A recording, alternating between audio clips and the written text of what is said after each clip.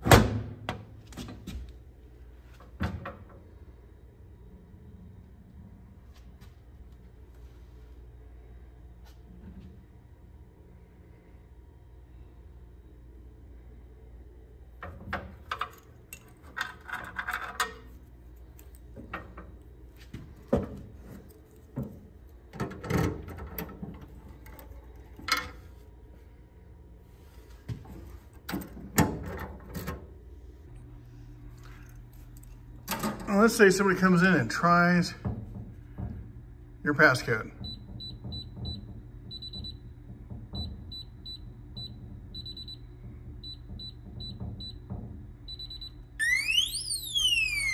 But unlocking it turns it off. Thank goodness. As far as the lock mechanisms themselves, good sized bolts. These bolts do not move. When you shut the door, they're in place, but these, retract them, close, all set. Probably want to take the key out. There you go. USB port, so if you run out of power, you can still power it.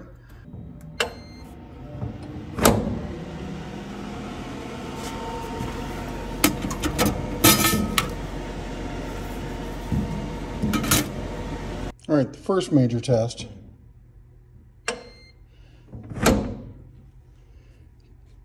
We've got the lever action in there. Let me move him over here. Can it take a full-size shotgun? And the answer there is no. Not even close. All right, what about the second one? Could I fit a full-size shotgun in here? And the answer is, well, yeah, actually I could if I wanted to remove this shelf. I could definitely fit a shotgun in there. Okay, test number 2.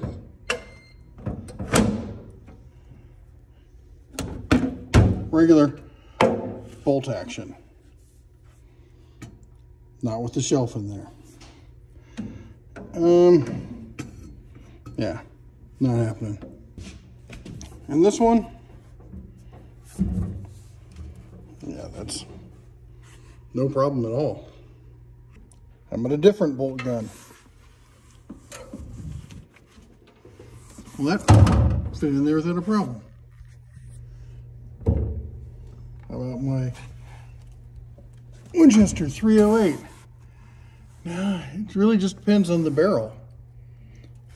So my Winchester lever action won't fit, but my Henry lever action will fit. My longer 5.56 won't fit, but my son's 5.56 fits fine. Actually, it's not 5.56. I take it back. It's 6.5 Creedmoor. All right, but let's see about pistols. Okay. This is my Taurus 22, little mid-size kind of thing. Fits in there just fine. Little DIY number there. And if it's up in here, just fine. All right.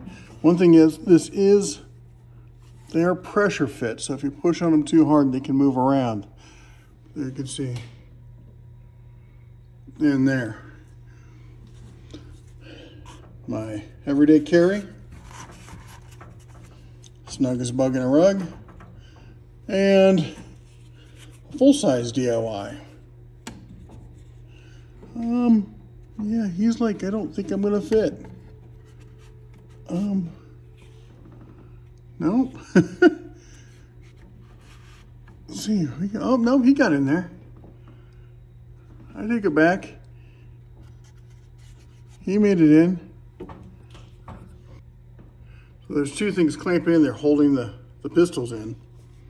So that helps with that. And again, on this one, it's got the rear light. I don't have any batteries in this one right now. We've got the aftermarket light there. You got some spots there for ammo, whatnot. I mean, for a budget safe, it's not too bad. All right, the first one we're talking about is their larger one here with the safe within a safe, as you saw there in the video. Honestly, I don't know if that makes sense for me. I know my wife saw that and thought it was the greatest thing, you know, since sliced bread. She loves that sort of thing. Anyway, as I said, these are not huge gun safes. They are made specifically for light duty storage.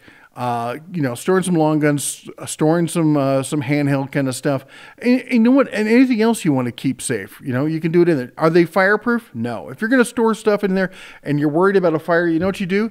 You get yourself some fire safe bags. You take the item, put it in the fire safe bag, take that, put it in the safe. Voila, it's a fireproof safe. Go figure. Anyway, and the fire bags are not expensive, like 20 bucks on Amazon. You know what? I'll try and put a link down below to some of the ones that we use. Anyway, so, you know, we got digital access, quick. You got the key number, or you can use the biometrics, either way.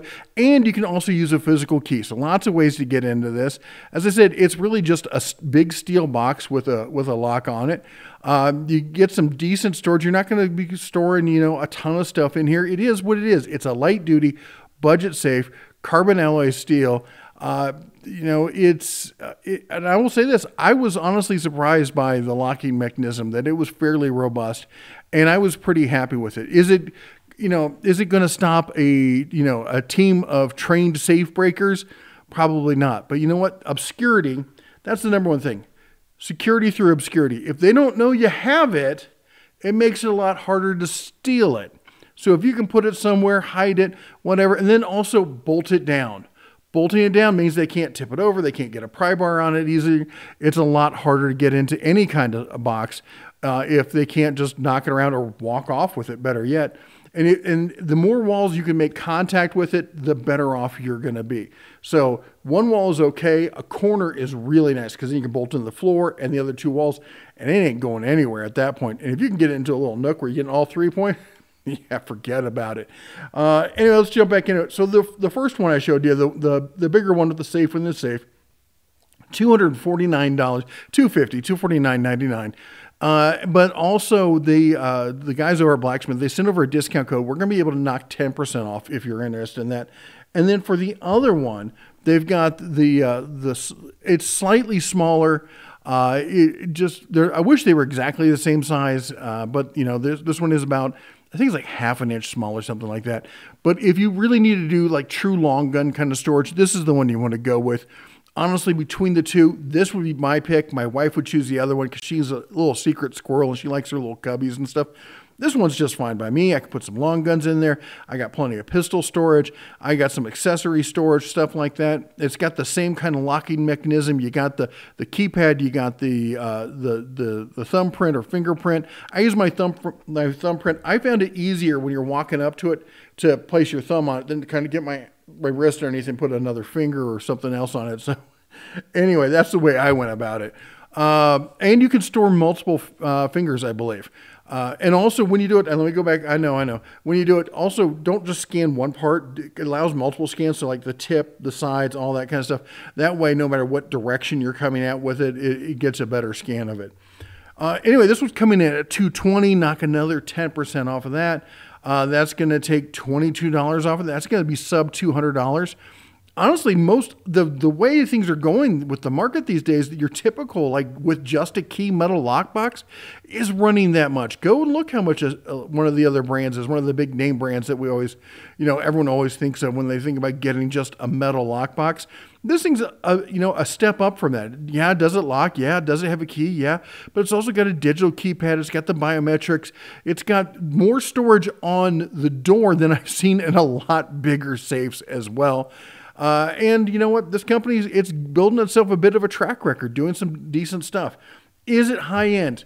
No, it's never claimed to be. Am I going to keep family heirlooms in it? Well, maybe during hunting season. I mean, that's kind of the way I'm thinking about it. You got to think about what your use case scenario is.